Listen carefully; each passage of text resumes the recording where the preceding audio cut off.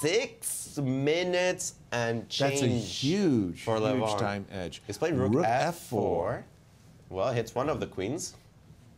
One of the. How often do commentators say that? First time I've ever said that. Right. He moves it back. Offering a trade of queens. But white has 2 of them, and black only has 1, so I have a feeling he's going to keep it. I assume queen a3. I don't know why I would go to d4 now. I know. Queen f6. I mean, come on. These pawn grabbers. I mean, what's wrong with you guys? King G1 is a spectacular move. Like, running into that check is just... Wow. I got 2 queens. Wait, what happens if rook f1? No, bishop f1. Ah, sorry, the bishop moved to d3, yeah. Exactly, when the bishop was on why d1. rook e8? Rook e8 takes both queens!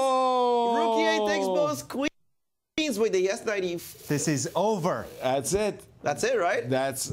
Oh, what Oh, that picks up move. both queens. It's not one queen it picks up. Actually, it doesn't pick up both queens, just mate. It's close enough.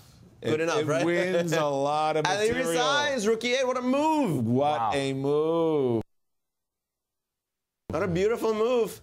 And Wesley, with that, is eliminated from the tournament. Levon super happy with this performance. What a way to finish the game. The brilliancy prize came for him. Rook e8.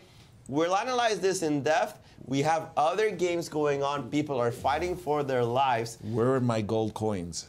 Yeah, that was beautiful. That was Shower nice. Yes.